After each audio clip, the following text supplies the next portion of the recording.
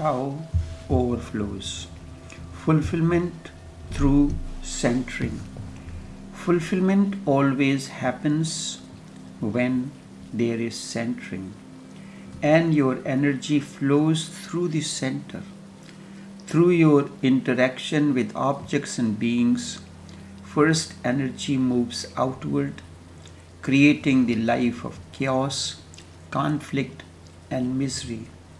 And then one day, the direction of the life energy takes a 360-degree turn to begin inward movement. And one day, it is centered. This process is known as self-centering or actualization. First, try to understand what is meant by self-actualization. It was Abraham Maslow who used the term self-actualization.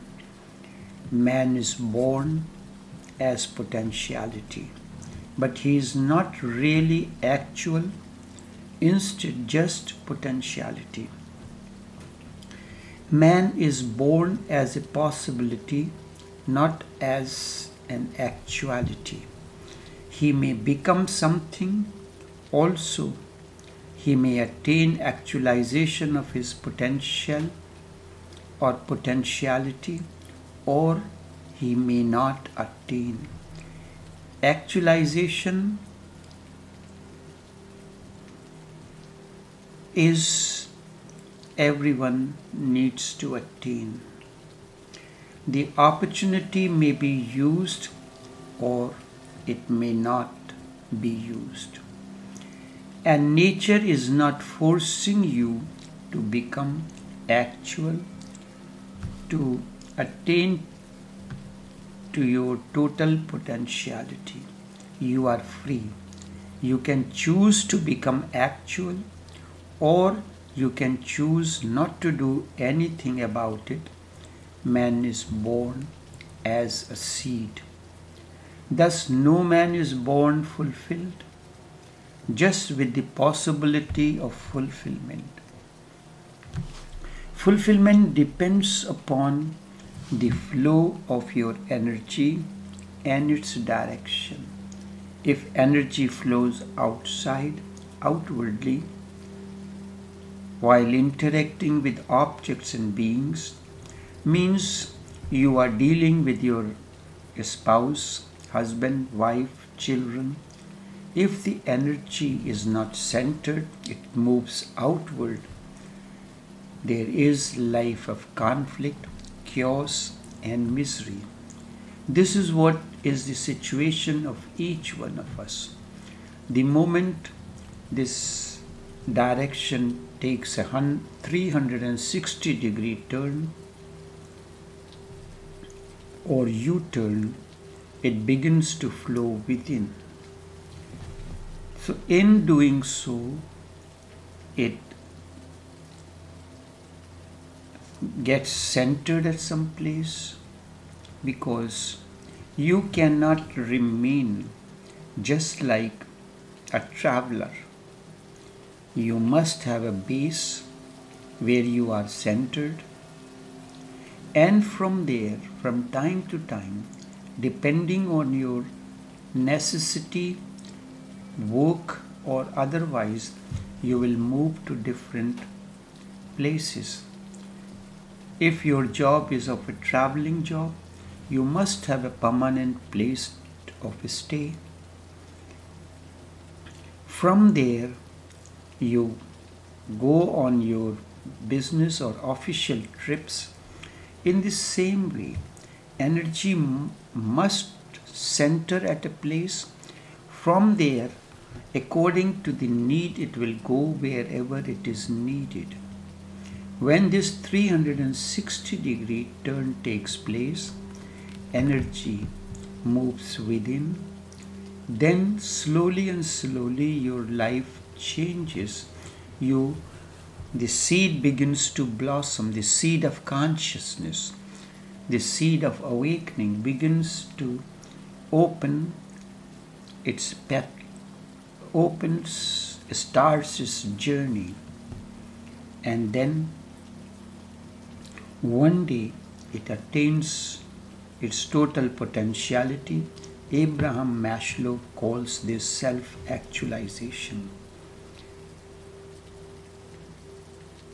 Unless your actuality is attained, unless the seed becomes a fulfilled tree, you will feel that you are missing something.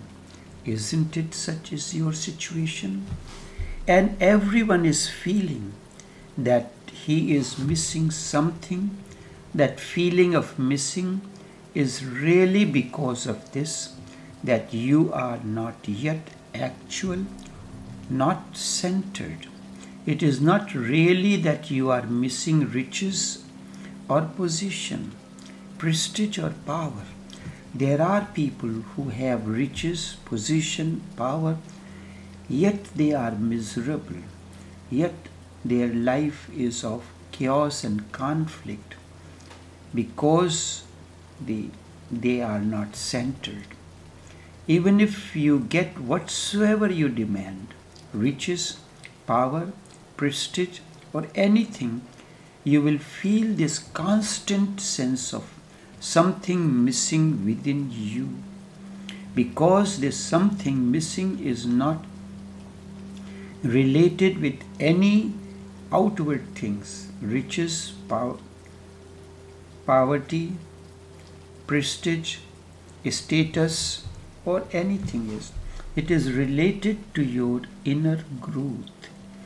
Therefore, unless you are fulfilled, unless you come to a realization of flowering, unless you come to an inner satisfaction in which you feel, now this is what I meant to be, this is what I needed in my life.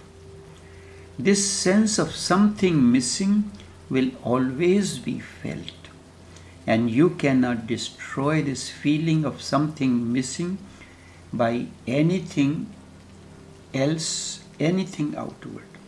So self-actualization means a person has become what he was to become. He was born as a seed, and now he has blossomed. He has come to the complete growth and inner growth to inner end. The moment you feel that all your potentialities have become actual, you have realized this, you will feel the peak of life, peak of love, of existence itself. Now, if you introspect, you will find that you had everything, but you were missing something, and because of that, you feel that your life is not fulfilled. Abraham Maslow, who used this term self-actualization, has also coined another term, peak experience. When one attains to oneself, he reaches a peak, and that peak is of bliss. Then there is no hankering after anything. He is totally content with himself. Now nothing is lacking. There is no desire, no demand, and no movement. Whatsoever he is, whatsoever he has, he is totally content with himself.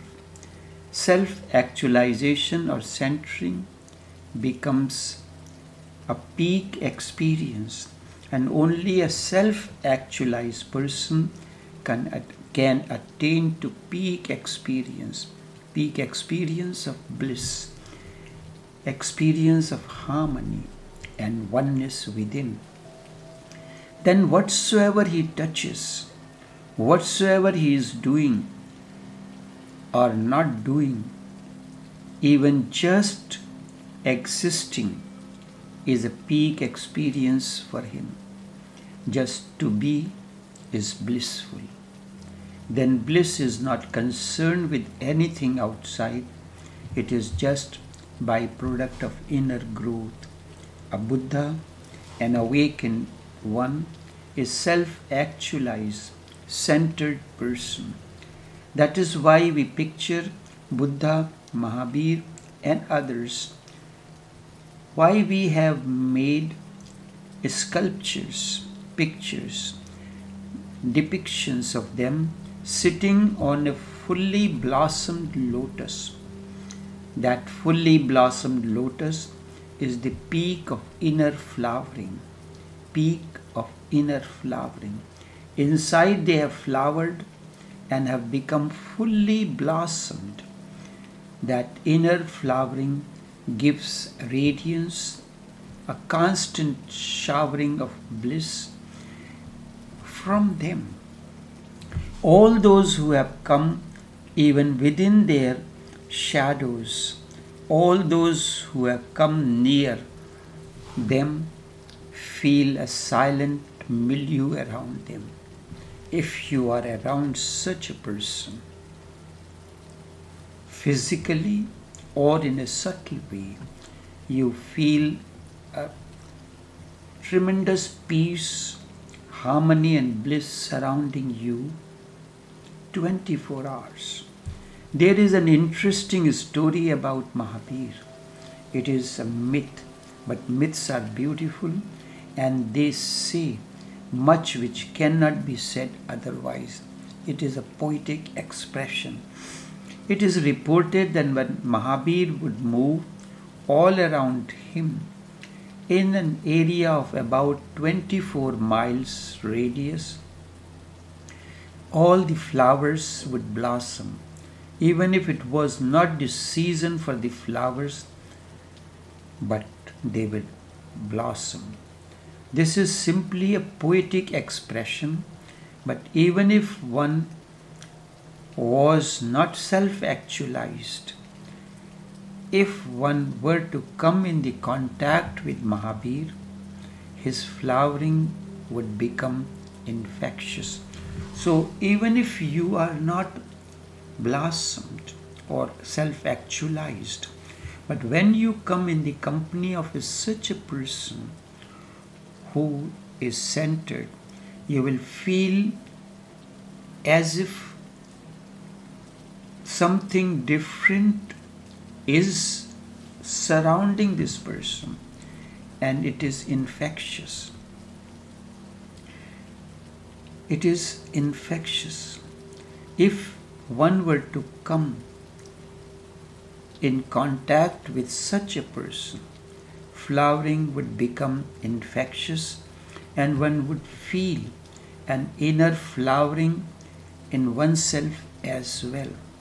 Even if it was not the right season for a person, like when it is said, it is a poetic expression, your time of awakening hasn't come, hasn't started, the season of spring is not in the air, yet you come in the company of such a person, something will start happening within you. Even if he was not ready, he would reflect, he would feel an echo. If Mahavir was near somewhere, that person would feel an echo within himself and he would have a glimpse of what he could be. So this is what has happened to you. You may be miles and miles away, but if you have been physically or subtly in the company of such a person, you will feel that a process is beginning, there is an echo felt within, and you will get the glimpse of what you could be and what is your destiny, what you will be once you have blossomed. Enough for now.